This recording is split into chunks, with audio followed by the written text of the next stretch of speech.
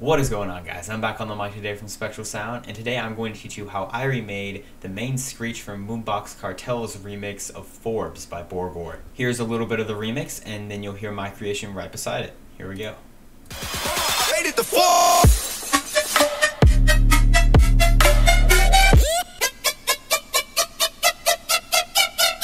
Alright, now before I get into this tutorial, I just want to say I've created a Facebook group. I did mention this in a previous video, a couple videos ago, but I have created a Facebook group. It's just kind of a community group for my subscribers where I can connect with y'all and, kind of talk to y'all, see what y'all think about music and what, like, tutorials I should do. And I am approaching my 1,000 subscriber mark, which is very exciting. And what I'm going to do for that is I think I'm going to do a live stream. If you want control over what I do in the live stream, I have posted a poll on that Facebook group with some options of what exactly you want me to do. So if you want me to create a track, you want me to work on sound design, if you want to do like Q&A or like challenges, stuff like that, it's whatever you want. So I'm seeing what you guys think about that. So if you go click on the link below, you can join the group and I'll just approve you. I check it few times a day, so it doesn't really matter. You'll get in pretty fast. I highly suggest you go down there and give that a follow so you can keep getting updates about that 1,000 subscriber live stream so that you know when it is and you'll be able to be there when it happens. Alright, without further ado, let's get into this tutorial. There is no processing. Oh, I thought there was no processing. Okay, well, there's just a quick EQ, a ducking of the very high end like in this original track. You can see again. I just wanted to take that away so y'all could see the similarities between them both a little easier. And I'm just rounding off the low end to clean off any sub. There is no sub in this patch, no sub bass needed. Alright, here is the Serum patch itself. Now this is pretty funny because it was extremely similar to one of the patches I gave out in my 500 subscribers special. Man, I forget what that was called. What was it called? It was like Stung or something? No, I don't think it was called Stung. Yeah, it was Stung because Hornet was the other one. Okay. Yeah, it was very similar to the bass Stung that I gave out. So I took that patch and I did a bunch of edits, simplified a little bit so it'll be easier for the tutorial and just made it match this sound a little better. But the main thing that makes the sound is both FM and a comb filter. So I will get to both of those and I'll show you the importance. Alright, first off for this LFO1 we're going to create this shape. This is going to just make the plucky sound. That's going to be the main modulator of the volume in this case. For LFO2 we're just going to do a quick rise at 2 bars. This one was quick at like 8 bars on envelope mode. But this one right here is going to be off and turn on 2 bars. So it's a slow rise up.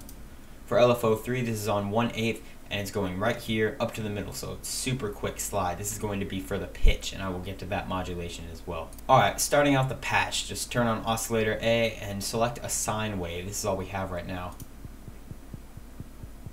It's nothing. You can see I'm doing things with the MIDI here and it's nothing's coming through because it's a super low sine wave. So we will be creating the main sound using FM. Alright, the wavetable position is, it's the basic shape, so it's all the way down. The level is modulating from 0 up to 100 with LFO1 here. The FM is at 28% going up 24, so that's where we'll be creating a lot of that timbre. Alright, now select LFO3 here and we're just going to put it on this course and turn it all the way up. Make sure it's bipolar and just flip it all the way up. So it comes on, it's like that, and just flip it up. Make sure to not flip it back around because that'll be going the reverse way. Just turn it up the way that it was going and you're good. Alright, down a couple octaves and we are done with that. Let's turn on oscillator B. This one is going to be a Reese Mess 2 in the spectral tab, I believe. Yeah, Reese Mess 2, there it is. Alright, the wavetable position is going to start all the way down and it's going to be modulating up 76 or 75, whatever, just around that area. I'm going to turn on some pulse width modulation. There's 57%. Going down -39, so that's just creating space at the end of the waveform. You can see when that happens. It's just going back and forth with adding and subtracting this space right here. Now all this really does to the sound is just give it a little more of a thinner tone, make it not as thick, because this isn't a thick sound. It's a really thin, screechy pluck. It doesn't take up a lot of space. So that's what I wanted to achieve here with that. Alright, throw this up 2 octaves and do the exact same thing with the coarse pitch that we did here, except don't put it up all the way. I only put it up like 37, you could put it up to like 40, make it even. I'm OCD like that. Alright, the level for this one is going to be all the way down because we are frequency modulating with it. We don't need any level for this signal. Alright, now with all of that, this is what we have. Real quick, just let me say, I turned this pitch bend right here up to 8 and I modulated it up with this channel envelope right here. That's all it's doing. It's just sliding up this pitch bend right here. Alright, next let's turn on the filter. The comb filter is very important in this sound. Now this is what it sounds like with the comb on. Especially around the end, you're hearing it a lot. That's because I'm using this to control the resonance. Now real quick, let me just go over what these levels are. 76 hertz for the cutoff, and it's modulating up just one single percentage there with LFO1. Because when you move the cutoff even just a little bit, there's a big difference with the comb filters, with the flangers, and on the really like high phasers and reverb and stuff. All those really intricate filters, move it just a little bit, it's a drastic change, so I only wanted a little bit of motion there. It's also modulating the resonance from 0 up 22, so that's basically controlling. The resonance is kind of acting like a dry wet here, because if you turn the resonance all the way down, there's no peakage. There are like no peaks. The peaks are not high at all. But then when you turn it up, the peaks get really high. You don't have to mess with the pan, that's 50%. Turn the drive up just a little bit, 12. It's, you know, just not a lot, just to get it back up to normal level, because normally the comb filters and stuff subtract, but I wanted it to do an even amount of like adding and subtracting. So I just turned the drive up to 12 just to get it right in the center there. For the low pass frequency, that's at 0. You can modulate it up 100. Again, kind of acts like a dry wet. It's like a low pass filter for the filter, because there's all these peaks going on, but then when you turn up the low pass frequency, that ducks down all the high frequencies. So if I turn it up to like the middle, you'd see it. I'm not going to do it right now because I have a bunch of other modulation and that would mess up the patch. But you'd see there'd be a lot less peaks in the higher region and a lot of peaks in the lower region. So that's working like a low pass filter, just sliding up and down with that. Mixes all the way up, turn keyboard tracking on, and you should be good. Now let me show you the modulation for LFO2 right here. It's modulating the resonance from 0 up 63. So it's going really high, especially when you take into account that this is modulating up a little bit right here too. So it's going to continue modulating even when this thing has hit the very top. Also, we're going to modulate the low pass frequency again with this one. That's basically saying once it gets to about here, there's constantly going to be really high peaks. Like the modulation for that is going to almost stay the same. It's just going to be modulating up here instead of down here and up. I don't know if that makes sense, but all it's saying is there's going to be no low-end modulation for this knob, like at all. Alright, flip on some bright white noise I got right here. All I did was modulate the level. It's at 0%, going up 20. Pretty basic stuff, just fills out space. Okay, now on to the effects. Throw on a multi-band compressor. The threshold is at -10.1, and these are all the same, and there's no gain. The mix is all the way up, just basic compression, multi-band compression things right here. The high band is at 25%, the mid band is at 200%, and the low band is at 0%. There are no lows to compress here. Let's not get any weird phasey low end compressed. Throw on some hyperdimension. The mix is at 50% for this. The size is down at 0, and I just turned the mix up 15. Just a little bit of hyperdimension, because this you know, the hyper makes a really cool wide stereo effect, and the size makes it sound a little more normal. It doesn't affect it as much as just widen it out. And how this works, if you turn the size up too much, you'll get a weird delay. Even though the size is all the way down, I was still getting a little bit of that delay because this sound is so sharp and staccato. I just wanted to turn the mix way down so we didn't get almost any delay, and because I didn't want any of that, I just wanted to create a little bit more width. Now this is what we got with the compression and hyperdimension. Alright, that's a really sharp, piercing sound. So let's throw a little bit of distortion on it. Now this distortion is not doing what you think it's doing. It's not actually distorting the sound. It's a lot more of just containing the sound. You can hear what it sounds like. That is a lot more contained and kind of toned down than with it off.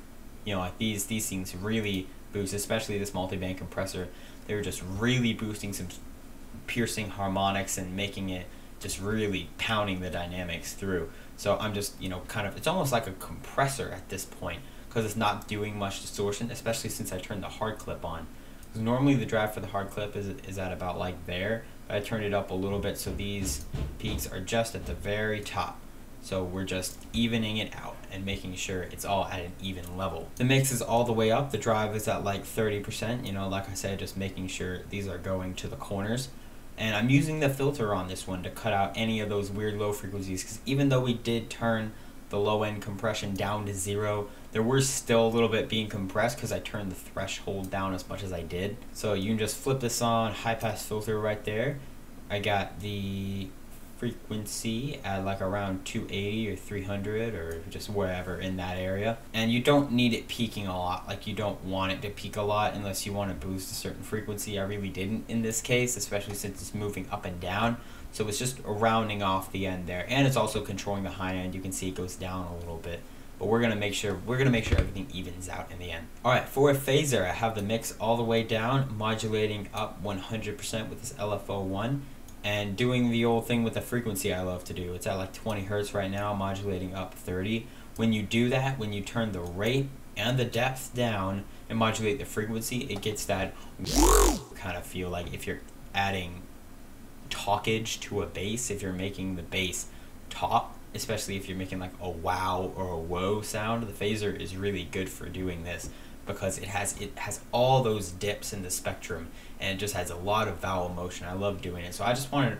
a little bit to this, and even though it is modulating all the way up, it's only there for like an instant. You see, the modulation doesn't stay high for very long. It stays down for most of this cycle. So it's down in the low mix most of the time, and it just pops up to the high mix once this LFO comes up. Alright, now this is what we got. Alright, now throw on a chorus to get, it's really like gritty and solid at this point. I wanted to just widen it out a bit, make it a little bit thicker. So I have the mix down at 0, and I'm modulating it up 50% with LFO1. The rate is at 0.01 hertz. The delay is at 0.0, and delay 2 is at 0.3. Just super tight delay right here with the chorus. The depth is at 20 milliseconds, and the feedback is at 10%. Just turn the low pass filter all the way up, so we are using the chorus on all of the frequencies. Alright, now this is what we got. Alright, I dig it. Let's throw on some EQ. These are both peaking EQs that are kind of sculpting the high end for the sound. I didn't do any like modulation for this. I just wanted to use it like a normal EQ. I know, it's crazy. You can use the EQ like an actual EQ, not like a filter. It's really cool. For this left EQ peak, we have the frequency at 13546 hertz. The Q factor is at 35%, and the gain is up at 6.1. So that's this top peak over there. I know they're switched around. The bottom is at the top and the top is at the bottom, but whatever. It's just, I didn't bother changing it. So that's just boosting the really high end where things aren't screechy, but they're really clean sounding. So I wanted to do that. And this one right here is just dipping down those really piercing frequencies that you're hearing. You're going, when you're hearing it really loud, you know what I'm saying? The gain for this is negative 4.4. The Q factor is at 45%, and the frequency is at 7,186. Alright, some delay. This delay is not doing what a normal delay does. This is acting just as a really tight delay to add a little more metallic feel. So the feedback is at 50%. The left variable is at 3.96, and the right variable is at 11.31. Just super tight numbers right here. You also need to turn BPM and link off, otherwise you won't be able to get those different, and you won't be able to get that specific of a variable. For this filter here, I just rounded off the bottom and the top end, so we're not getting like all of them, but we're getting most of the frequencies right there, and it's just on normal for this one. The mix is at 50%, so it gives us just a little more metal sounding thing here. It's subtle, but you can hear it, especially because it's just fading out a little bit in the end. And as usual, for the last bit, we are adding a little bit of reverb. You can throw it on a plate reverb for this one. The size is at 22%. No pre-delay for this one. Cutting the low frequencies at 13%. Like there isn't, that isn't a very specific number. Like you could do whatever for that one. There really are no reverbing low frequencies. The high cut is at 35%. The damp is at 28 and the width is all the way up, so we get the full stereo field. The mix is just at 17. I didn't want a ton of reverb. There wasn't huge amounts of reverb on the sound. It was kind of dry, to be honest, but I just threw in there to fill in space, and it sounded like the original, so I kept it. If you are curious about the MIDI, which you may be, this is the MIDI. It's just C, C sharp, repeated over and over again, and the pitch slide is done with this Serum pitch bend right here. Also want to say, if you're using FL Studio and you want to modulate this pitch bend, you have to make sure that this number right here is at least the number that you have down here. Alright, so that is the tutorial. Hope you liked it. If you did, leave a like below. Also subscribe for more music tutorials on a weekly basis. Don't forget to join that Facebook group. The link to that is down in the description, as I have said before. And as always, peace out.